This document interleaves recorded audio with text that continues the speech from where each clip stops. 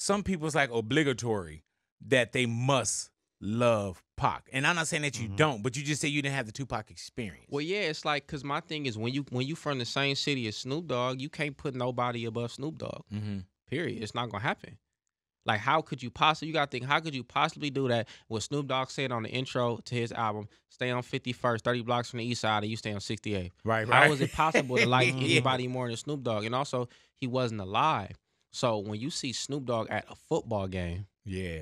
and you a child, he's the biggest rapper ever because about experiences. And as a kid that grew up, these kids now grow up on the internet. So you grew up in a research facility. When I was a kid, the Tupac song was Thug's Mansion. Right. You get what I'm saying? Right. That had to be elementary school. You know what I mean? So my Snoop was active